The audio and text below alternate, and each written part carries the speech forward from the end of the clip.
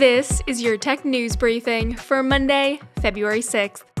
I'm Zoe Thomas for the Wall Street Journal.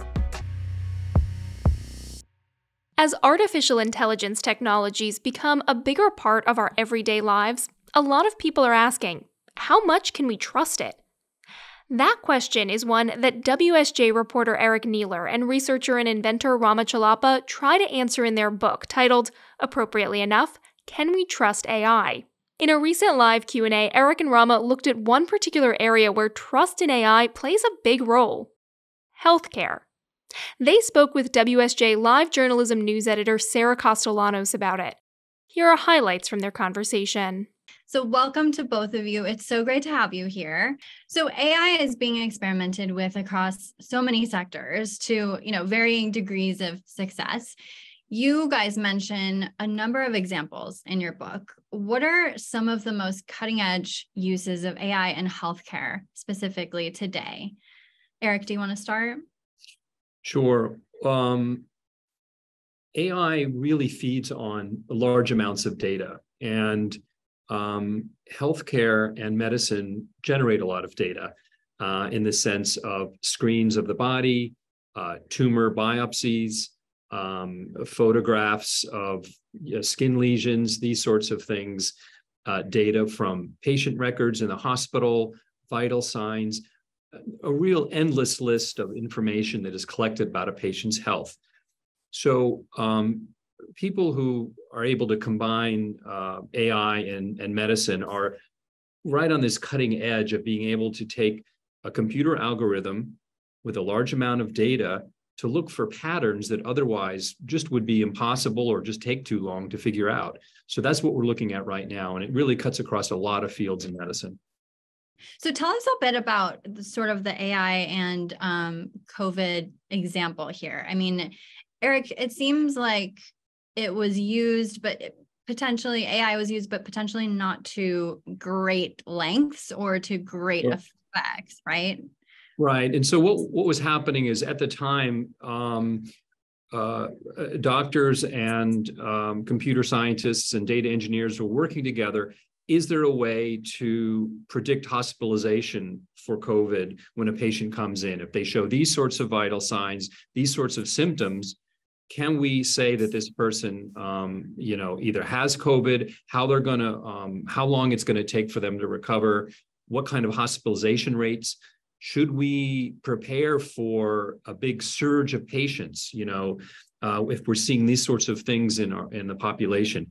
And so there was a lot of attempts to do this. And some of the later review studies that 6 months or a year later look back on that initial 2020 surge found out that it really didn't do so well. There was a problem with people coming in with what's called comorbidities or different sort of symptoms and health effects maybe that had led to a COVID infection that kind of threw things off. There were also different hospitals having different sorts of patient populations, large urban medical centers, rural clinics, suburban doc in the box, all these different places were getting COVID patients. And so trying to pull all this data together and to have a big enough data set to train the algorithm, it was really difficult. And it was a very fast-moving epidemic as well, a fast-moving virus and evolving virus. So I think folks have learned a lot from that.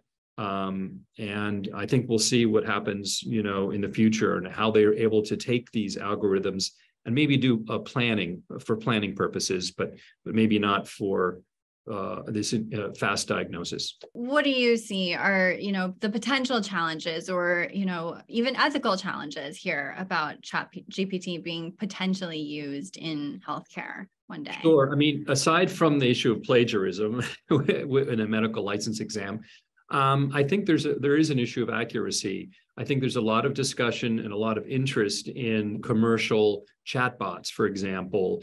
Telehealth really gained a foothold during the pandemic, and that seems to be a place where the creators believe that this is going, and also money will be flowing, there will be products coming out, And I think the thing is, we want guardrails, and we don't quite have them yet.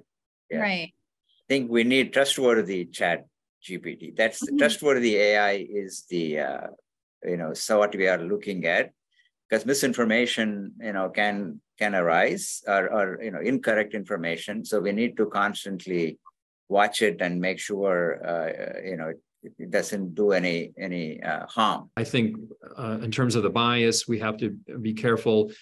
Certain communities being left out, certain patient populations, minority populations that either lack access to healthcare or are somehow have a history of discrimination for one reason or another, and that may not be included in medical studies. We have one question about what are some other limits that exist for AI? Well, I like to say AI doesn't like surprises, especially the way it is designed now using data. So it can only handle what has been seen. But there is a way out of that. We are now using more and more synthetic data, so what is possible? And so that AI can be prepared or trained, to handle things that have not happened, but could. For example, sensors can only capture what has happened, but imagination, right? It is much more varied and so forth. So I think introducing more and more synthetic environments and so forth for training AI systems would be a good thing to do. So yeah, that's what I think is an exciting thing that might happen. Yep. The other limit is autonomy. Creativity is one side, autonomy is another side, where there are fears of autonomy, of something called general AI. And right now, AI really just exists in the data set where it lives, or in the algorithm it lives. It's not going to jump from one data set to another, or infiltrate one set of computers to another. It's not really going to happen right now. And we'll see what the future holds. But autonomy is one thing that people are really concerned about, and it just is not part of the discussion right now. We have a question about whether you can speak to any specific hospital systems or healthcare companies or even private practices who are leading the pack in terms of implementing AI effectively and ethically. I think there are many examples right now. So I think there are small companies, for example, in the initiative we have from National Institute of Aging. We are identified about 8 companies, from our first year grant to promote, AI research and move products from labs to hospitals. With AI and medicine, it's going to be slow.